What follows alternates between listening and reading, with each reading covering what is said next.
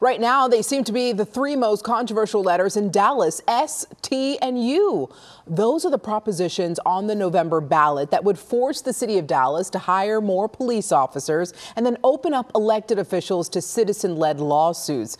Dozens of former mayors and city leaders recently came out against the propositions. Former Mayor Ron Kirk joins our political podcast, Y'all-itics, this week to explain why he thinks passing the charter amendments would be like rolling a hand grenade into City Hall and destroying it. Scan that QR code on your screen and it's going to take you straight to this latest episode.